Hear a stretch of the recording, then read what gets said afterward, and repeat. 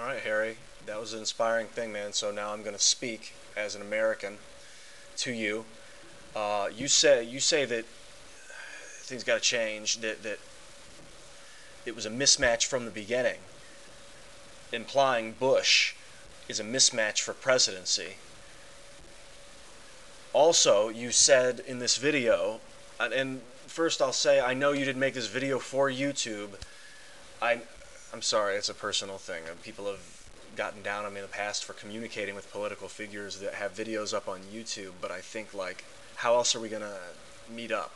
So hopefully someone at politicstv.com sees this video and they know you, so maybe we can connect that way, or you can see this video that way. I think what it comes down to is when you said there's an executive branch that has equal power to the, or there's another branch that has equal power to the executive branch. All branches have equal power.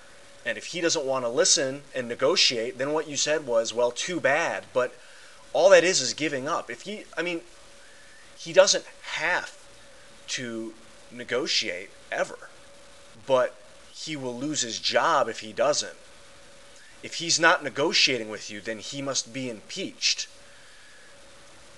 He has to do his job. He has to listen to people. That is his job. Communicate, be the leader, make sure that all the communication around him is flowing. And if he's not listening to people, then he should be impeached. Then he will be impeached. He has a choice. He has a choice to do his job. I'm with you on this. And I will vie for impeachment. I vie first for him to listen, because I know he can. But impeachment is an option. We've done it before as a human race. We'll do it again as a human race if it is necessary. Why are people not talking about it? What are people afraid of? Are people afraid that he's going to say you're a terrorist? Like this communist scare, is it still lingering? People are within the government, if they say that they want to impeach Bush, that push beach. If they want to impeach Bush, that he's going to say that they are like aiding and abetting terrorists, because if that's the fear, that's fucking ridiculous.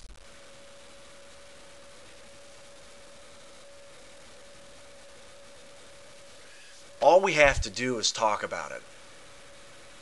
He's not listening for a reason, because as soon as people start talking to him and he's forced to listen, people are like holding back from talking to him because he's the president, but he's the leader. He's the one in charge. People need to communicate with him. He needs to listen, or he should lose his job. There should be another person that will listen doing that, because we are fucked as a nation. But the troops are coming home. Things are changing. Everything is shifting. The House and the Senate. Talk to you later, man.